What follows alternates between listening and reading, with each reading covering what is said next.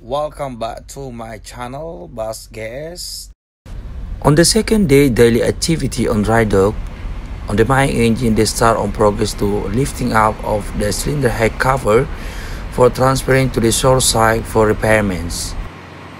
The engine repairments will be waiting for several days until for further information from the workshop.